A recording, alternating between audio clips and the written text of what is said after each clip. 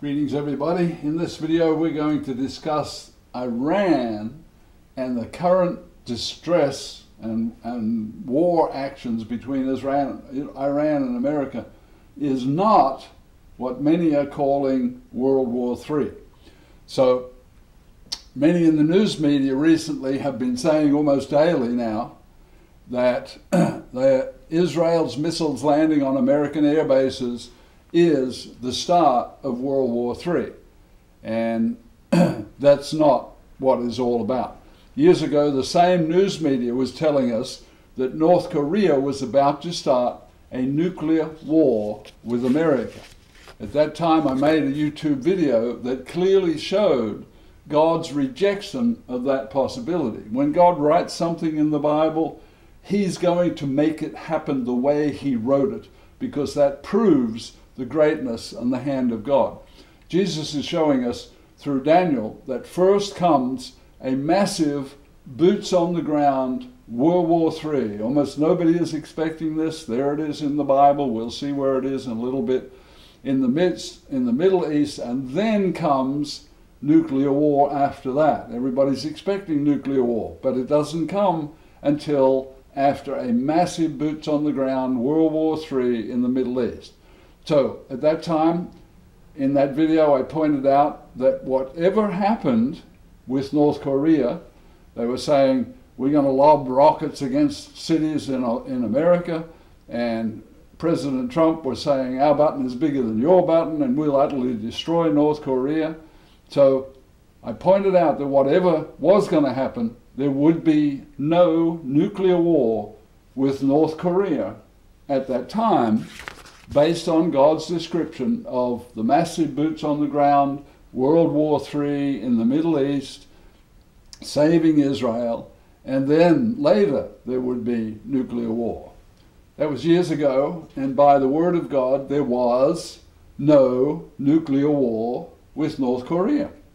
Those of us who have been watching the news know that the thing settled down. There have been no more intercontinental ballistic missiles fired. There have been no more nuclear tests. There have been no more threats against American cities. Now, years later, the news media want us all to believe that President Trump has just started World War III with Iran. And a lot of people would go, yeah, that seems reasonable. Iran, they've been making war and trouble for a long time, and they're friends with Russia and China, and they've been doing naval exercises with those two countries. So yeah, it could well be that World War III has just begun with Iran. No, it hasn't. Nuclear war hasn't started with Iran. Now, how can we know this? That is not about to happen. Jesus tells us what World War III will look like when we look in Daniel 11:40 through 43. Verse 40 says, at the time of the end, right? If you study much of what Daniel wrote, it was aimed at the end time, or the last days before Jesus returns to the planet Earth, and it's giving much description of what will be happening in those days. So when we get to Daniel 11 verse 40, it says, now at the time of the end, we're going to discuss events in the time of the end period. 11:41 says, and he, a great military power, shall also enter the glorious land, Israel, and at the same time, many countries, i.e. enemies of Israel, many surrounding neighbors who want to destroy Israel, who want to push Israel into the sea, right, shall be overthrown. This is an unbelievable set of circumstances, but here it is. God foresaw this would happen. God has been guiding history and allowing this to develop, and this is how World War III is going to come about. Daniel 11:42, and he, the great military leader, king of the north, shall stretch out his hand against the many countries, and the land of Egypt shall not escape. Verse 43, and he, this super powerful king of the north, think leader of the free world, shall have power over the treasures of gold and silver and all the precious things of Egypt, and also the Libyans and Ethiopians. So here we have a difference of invasion than we've seen with Afghanistan, with Iraq, where we went in, we invaded, then we went to nation building. In this case, God describes it as that the invading nation will have power over the treasures of gold. They'll be able to use the money, the gold, and the silver, and the oil, no doubt, and over all the precious things of Egypt.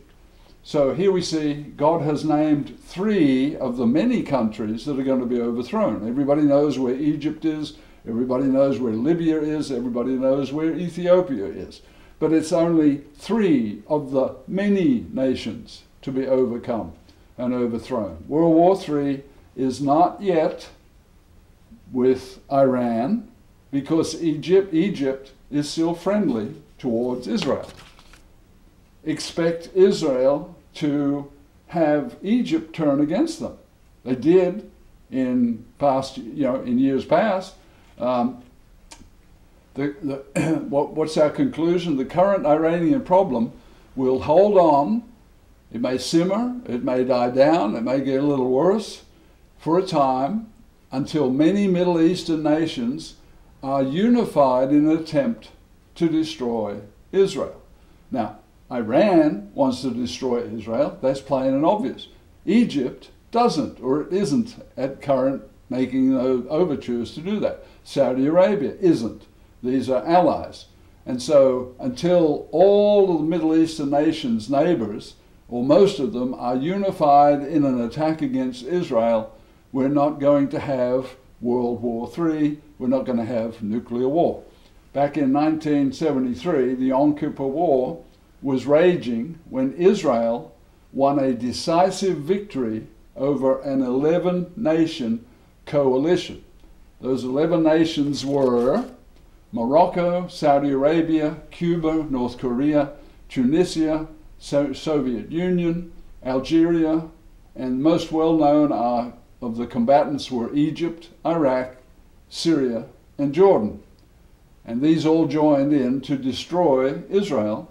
But that was not World War III, and that was taken care of by the Israeli military with a little bit of help from America and maybe some others.